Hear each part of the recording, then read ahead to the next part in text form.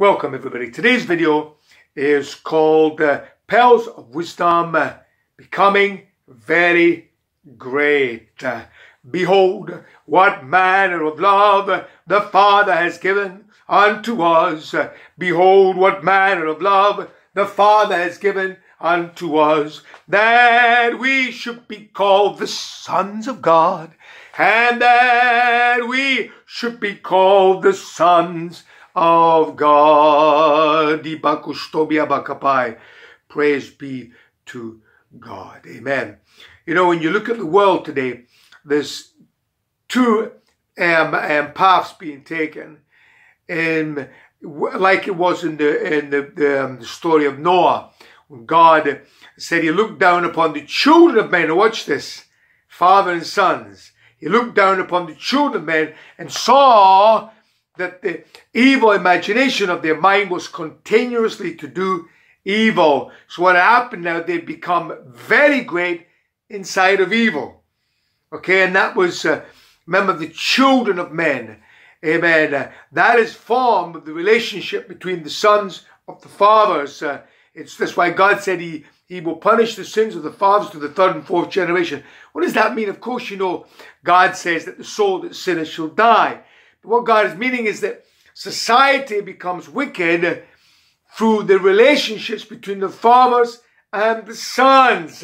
Remember, Eve was the one that took the apple, but God and the scripture says, through man sin entered the world, not through woman, through man. Because man is the head of woman. And it's through that relationship between father and son, as the Genesis says, God looked upon the children of men and saw that the imaginations of the heart was just to do evil. It means it became very great. And so too the church, amen, will go the opposite way. As to the end time, the Bible says, Jesus shall come back from his bride that shall be without spot or wrinkle or any such thing. Meaning the church towards the end will go from to becoming very great inside of righteousness. Amen. Completely holy. Amen. Praise be to God. Washing their garments in the blood of the Lamb. And that will be through, again, the relationship, the children of men, from sons to father. Why do we know that? Malachi chapter 4, the last verse.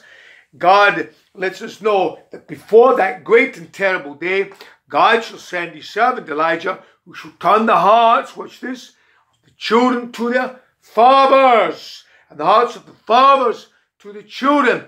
Meaning people will start to realize that the world will go wicked through the relationship between the sons of the Father, or the church will go righteous. That's the strength, as John and his letters said, I write unto you fathers, and then I write unto you children.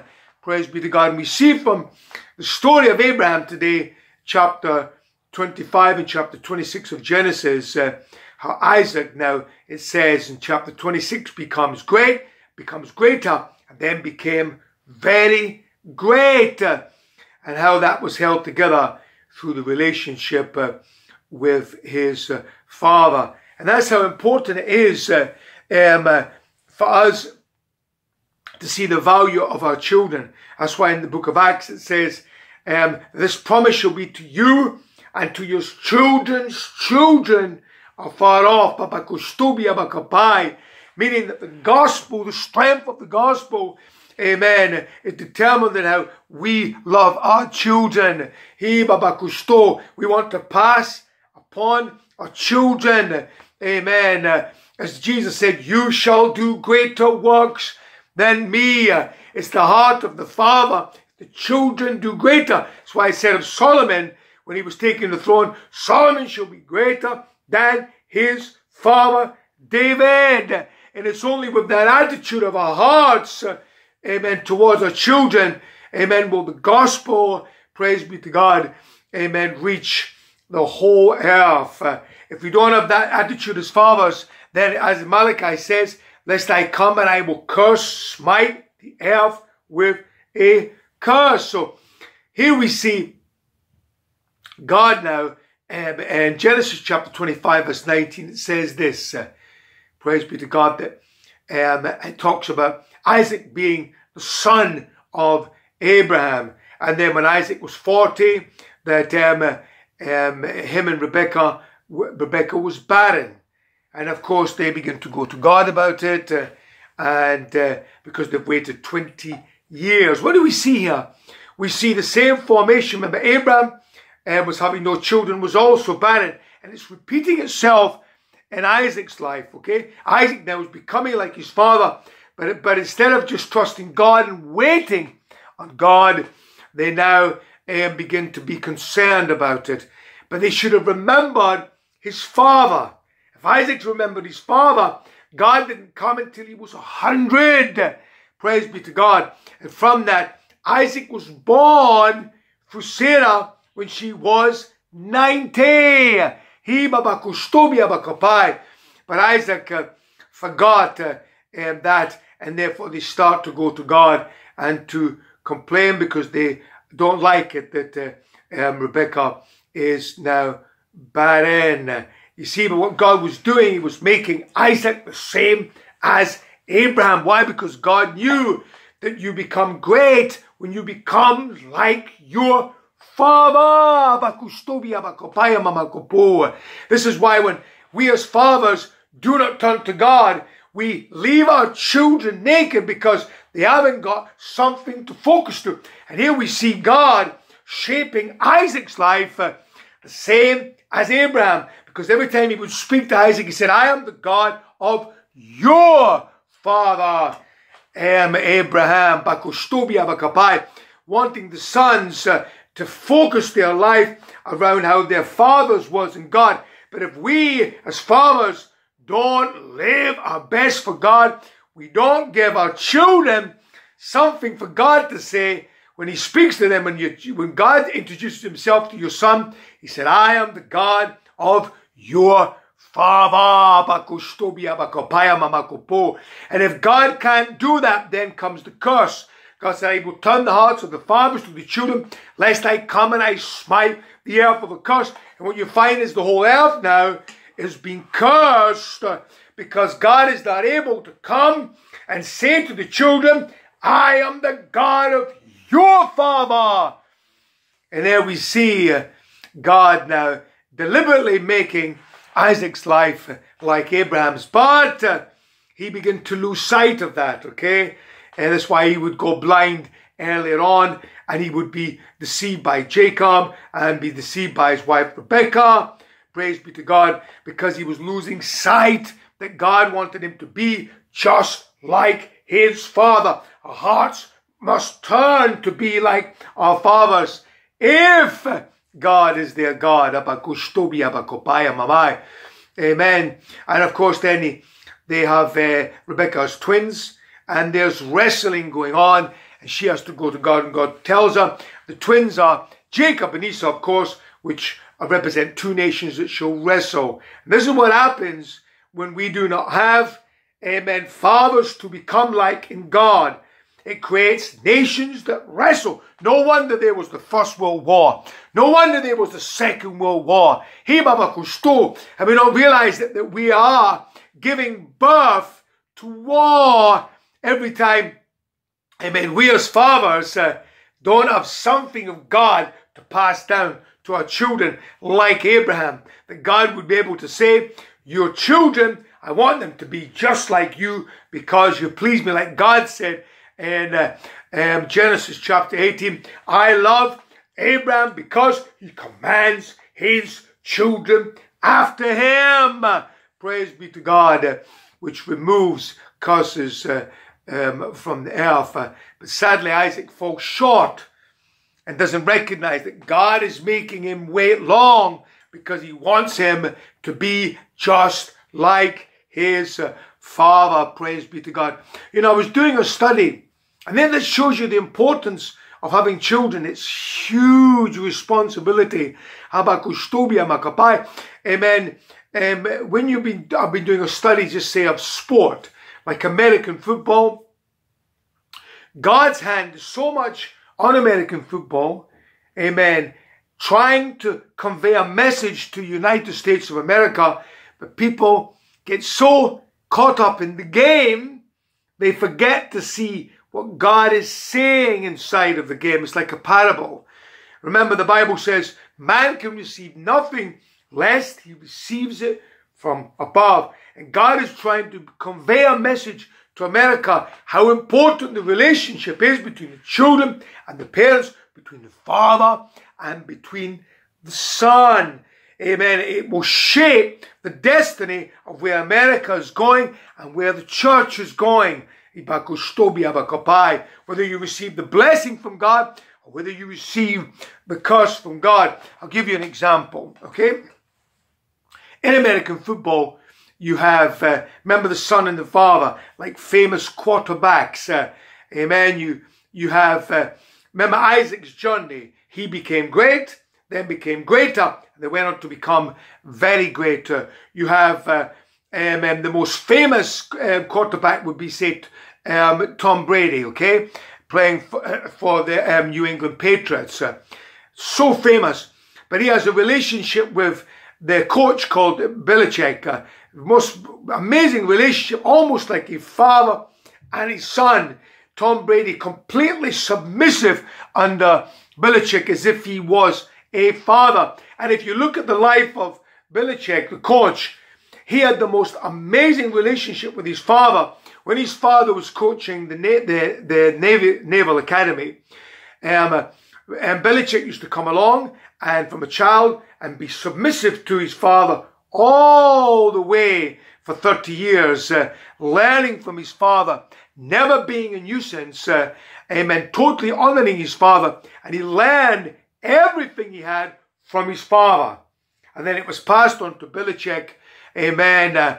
And then Belichick, because of that honor, remember it says, honor thy mother and father, that thy days may be long upon the land. So what God has done is they're giving honor unto Belichick, amen, and to the son, the New England Patriots, because of that relationship that he had with his father. So the blessing and the most success of all time to any team, they went a whole season through 16-0.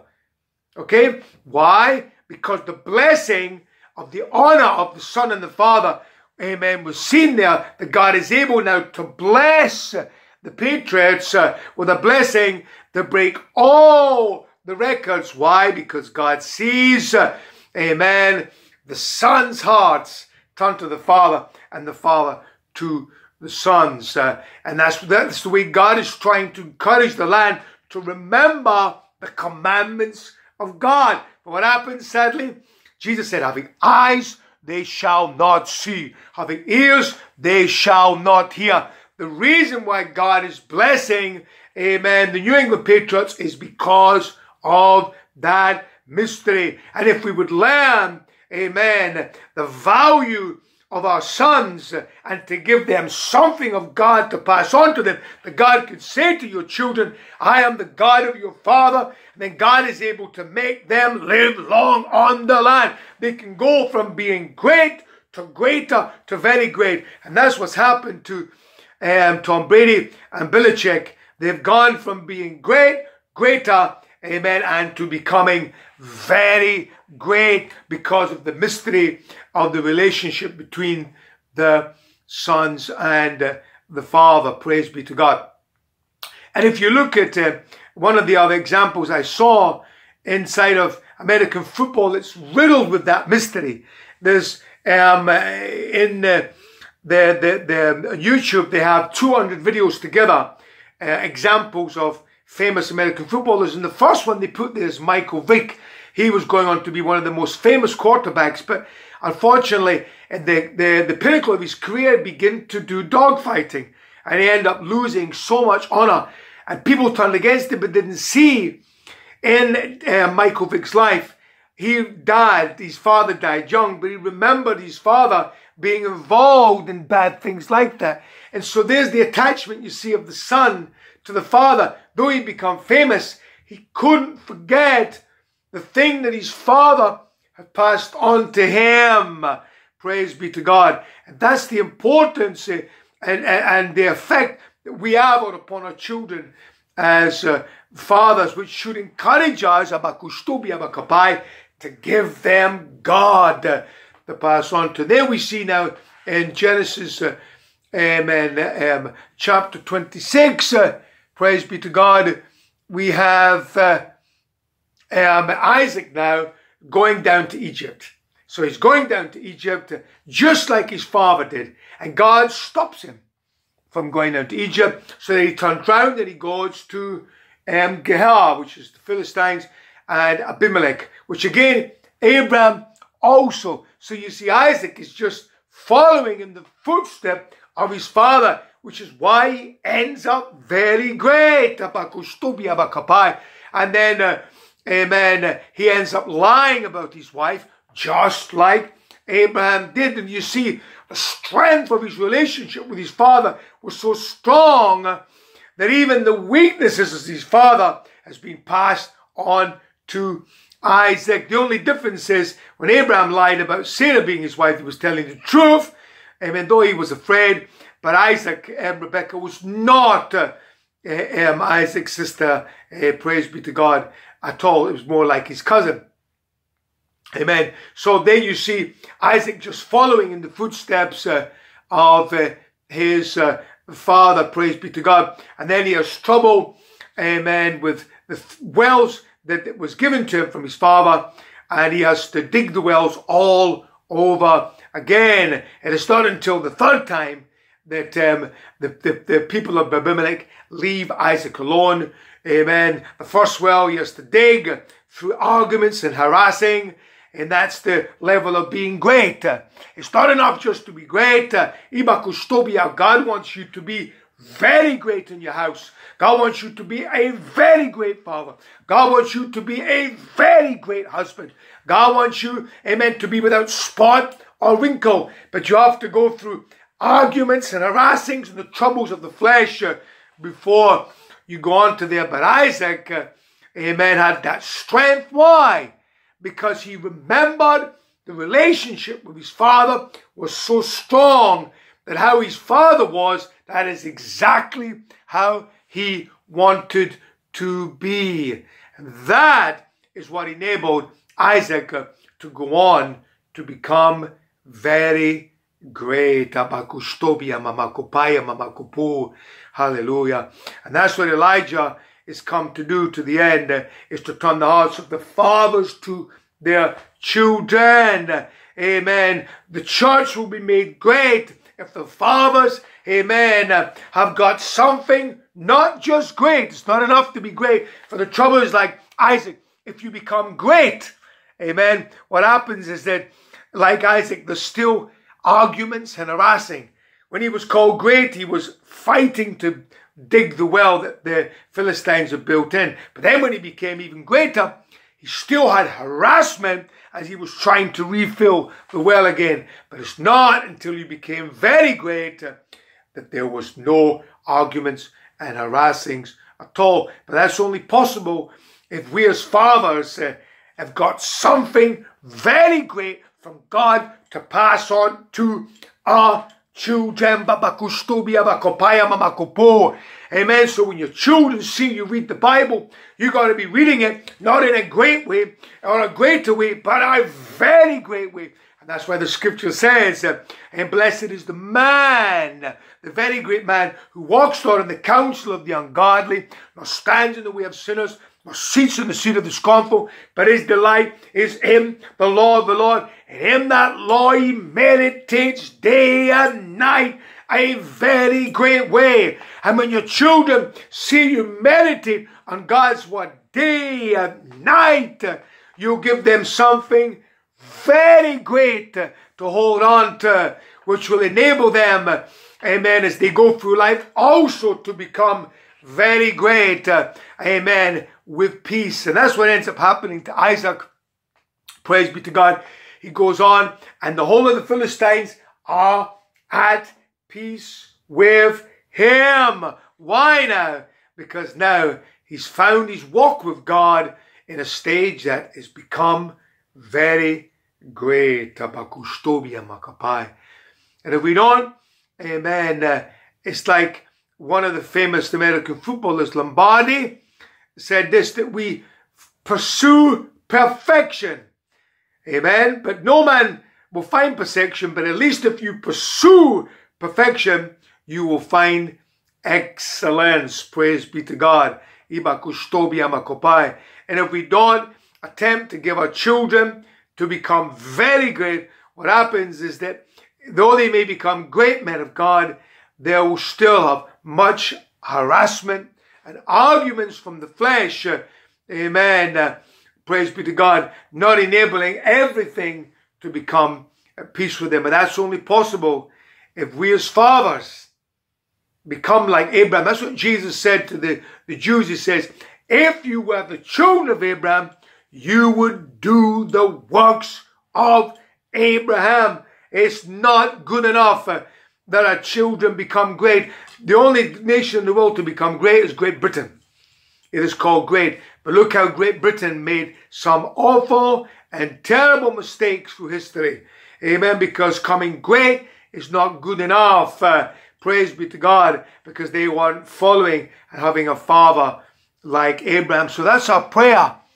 Amen. That we would see, amen, the responsibility of what it means having children and giving them something very great. That you'd remember American football as you study it. Amen. Always remember when you see the New England Patriots, they became very great. The only team to go a 16-0 season.